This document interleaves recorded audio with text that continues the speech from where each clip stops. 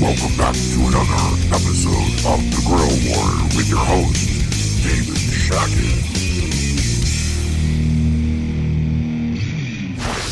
Hey guys, welcome back to another episode of Grill Warrior. I'm your host, David. I have Troy Smith of T-Roy Cooks from Austin, Texas with us, remote.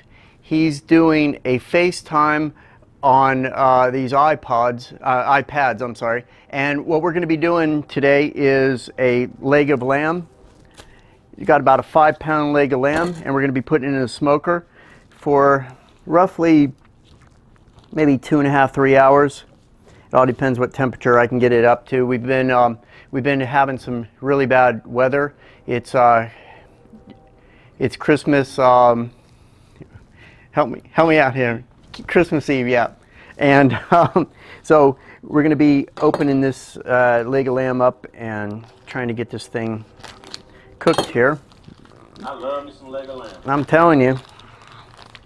So Troy is from Austin, Texas, and he's actually sitting at his pool right now. He's actually sitting at his pool. What temperature is it, Troy? About 80 right now. About 80. Actually, it's about 75 here in Atlanta, and it is starting to rain, so I am going to have to hurry up. I am not going to take it out of the net that this is in. Would you take it out of the net? No, that's fine. It's a leg of lamb? Yeah, leg of lamb. No, it'll cook easier if it's of uniform roundness. It'll cook evenly. True. I'm going to put 4 basic ingredients in. I'm going to be putting, actually I'm going to coat it with olive oil first and make it real simple so the spices that I put on here stick. I'm going to be putting black pepper, coarse ground black pepper, smoked kosher salt, which I smoked myself, and granulated garlic. And you got some herbs? I do. I have rosemary. I actually forgot. I forgot the name rosemary. Yeah, bad day today. So I'm going to coat it with a little bit of salt first as the base.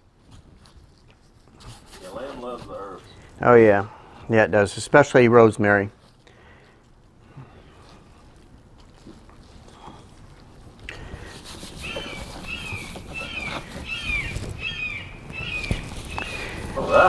Look alive. Yeah, that's a pteranodon. Keep moving. Don't look dead.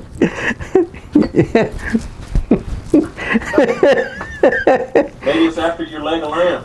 Oh my God. That's what this is for. Yeah, there you go. Yeah, I actually made one video of me cutting a pineapple in half. With this knife. I went real fast and cut it in half. It was pretty funny. I remember that. Yeah, that was cool. Yeah, it's pretty funny. Then I slowed. How long we gonna cook and what temp? Well, we're up to about 1800 now. We're up to about 350. I'm gonna try to get it back down to about 250, 275. I'm gonna bring the temperature up to about 145, 150. On the meat, on the finished. I don't like it too cooked, and I don't like it too raw, so that's pretty much perfect for me. What temperature do you keep it at, Troy? About 250, 275 or so is fine for lamb temp. Okay, and I mean the meat. Oh, the meat internal, yeah, about 145-ish. You like it around there? 85 degrees. Yeah.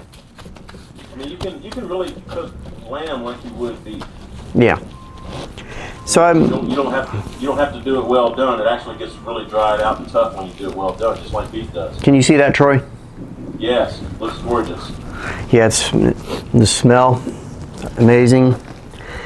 Got to put me some. I was there with you, buddy. Oh, I'm telling you, I'll be sending you plenty of pictures in the video when I get through. Wow. So precise with your measurements there on On the rubs. You do it right though, man. You hold your hand way up high so it gets it on there evenly, you know? Absolutely. That's how you're supposed to do it. Yeah, I've been cooking for years. That's how they taught me in culinary college. Absolutely, me too. I took some classes down in New Orleans, matter of fact, where you're from. Somewhere around there. Actually, French Quarter. Just messing with you. Yeah, I took some culinary classes in the French Quarter. You're a trip. Okay, so I've got a pretty good amount of all the spices that I need. Are you using lump charcoal or regular charcoal? I am using lump charcoal. I use something called Forest Lumps, which is a great lump. It's out of Serbia, and it's a local company here that imports it from Serbia. Is that what you sent me and I need to try still? Absolutely. It's good. All right. It's real good stuff. It leaves the meat really good smoke ring flavor, amazing. So that's it. And I didn't really rub it because I want the spices to stay on. Once I put it on, I patted it down so it sticks in there. And there's a little bit I can do right there. And that's pretty much about it. I'm good to go now. I'll be sticking it in the smoker and I'll be back in just a little while to check it.